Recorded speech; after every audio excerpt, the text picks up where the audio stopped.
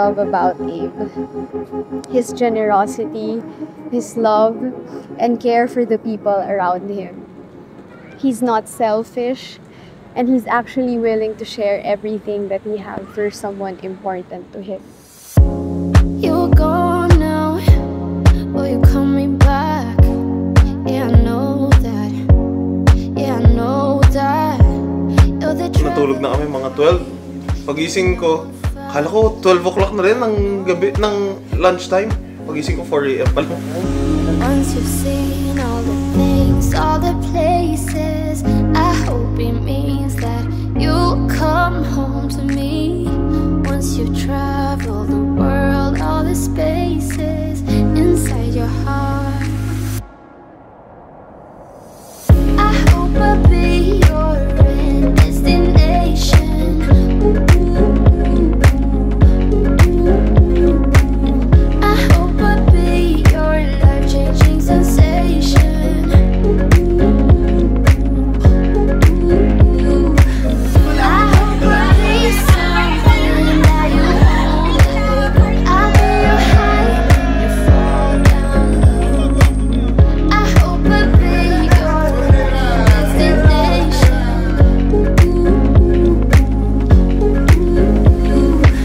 Look at us, Abe. Look at everything we have.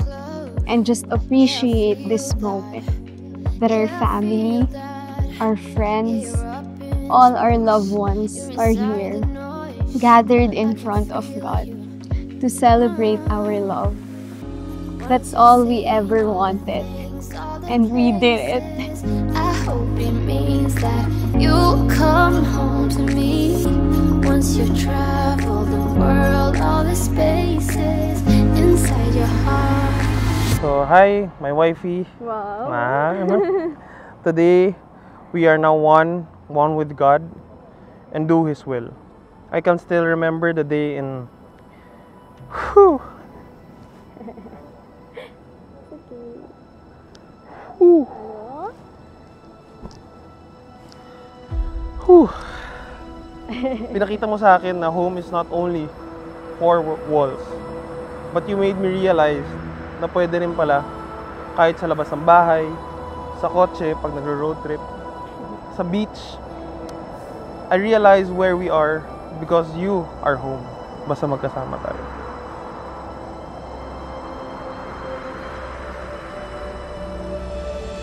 Loving Donna with all your heart and soul, AJ, is loving God with all your heart and all your soul.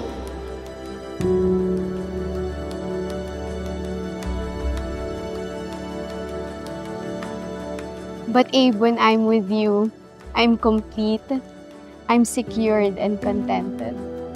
You always want what's best for me. You make me so happy, Abe, and I thank you every day for that.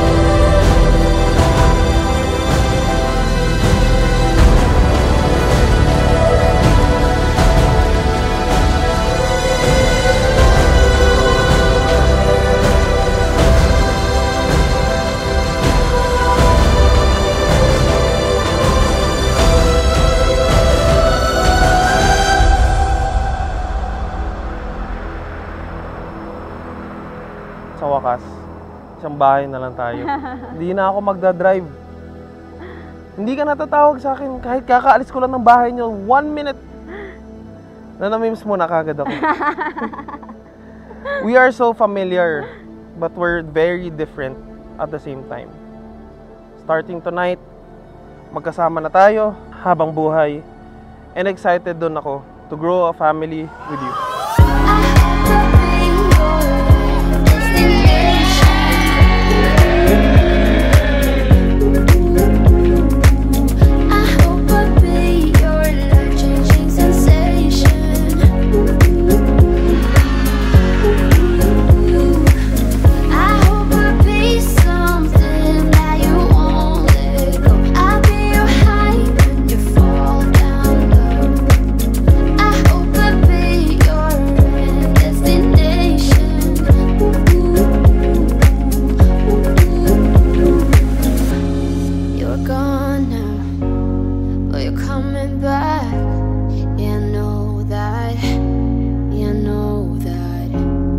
The traveling kind, it's a known fact.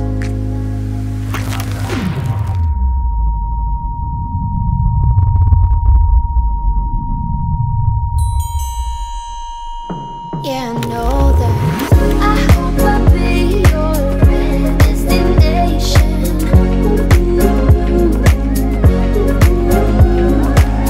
I hope I'll be your life-changing sensation.